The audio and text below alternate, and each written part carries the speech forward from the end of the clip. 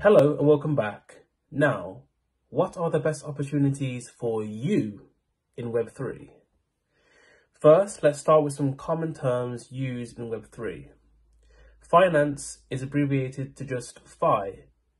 Examples include DeFi, decentralized finance, and GameFi, game finance.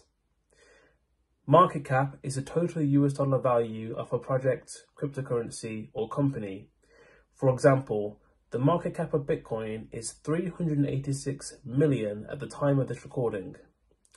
Now, trustless transactions are the act of transacting money between multiple parties with no middleman or needing to trust the word of the other party. And finally, decentralized exchanges are exchanges that enable trustless transactions to occur with no KYC. So with that out of the way, let's get back to the main topic. First on the list is GameFi, or game finance, and it's exactly what it sounds like: video games and real money.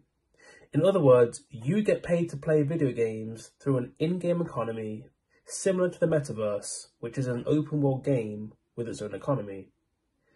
In those both scenarios, it's a player-based economy where seemingly no real-world value is being produced. However, if there's one thing crypto has shown, is that value really is defined by the players who are engaged in that activity or purpose. The most well-known GameFi project is Axie Infinity. Axie Infinity is a role-based game where users breed Axies, which are Pokemon-like creatures, to breed and battle each other for money. Axie Infinity is also one of the oldest GameFi projects and did not see a large insurgence until November of 2021, where it's increased by an astonishing 135,000% in just 1 year. Yes, you heard that right, 135,000% increase, going from $7.7 million market cap in November of 2020 to $10.5 billion at its peak in November of 2021. Try finding that in the stock market.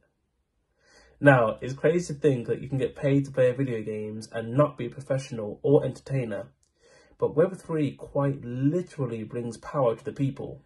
Now, according to analysis by Crypto.com, GameFi's market cap reached an average of $34 billion at the start of this year, and it's predicted to grow 10 times faster than the traditional gaming industry, according to Navic and Bitcraft.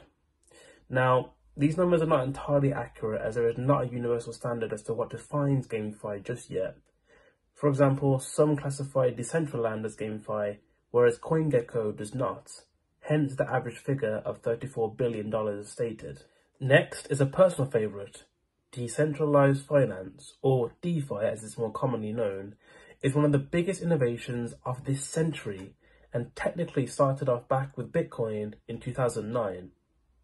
However, I'm referring to the boom of borrowing and lending platforms that appeared back in summer of 2020, also known as DeFi summer. Now, DeFi has enabled anyone in the world with access to the internet to engage in trustless transactions through decentralized exchanges that operate purely on code and no middleman. Now, the term decentralization is pseudo-anonymous. I say pseudo-anonymous because you're not really anonymous, since a blockchain is a public ledger and records every single transaction that's taken place, so technically somebody could track you down if they really wanted to, which is another problem entirely. Now, Bloomberg recently published an article predicting the DeFi market to be worth over $200 billion by 2030.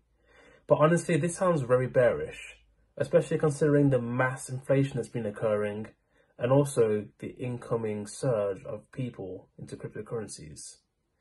So I would say it would be fair to assume 10 times the amount, which is 2.2 trillion by 2030. Finally, a term I'm sure everybody is familiar with by now, the Metaverse.